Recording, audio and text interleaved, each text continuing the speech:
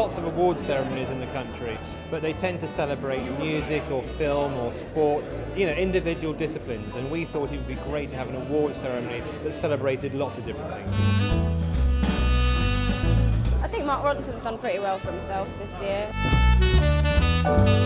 Elton John is performing, that's good.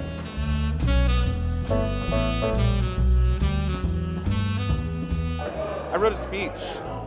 I haven't written a speech since I ran for vice president of my freshman class.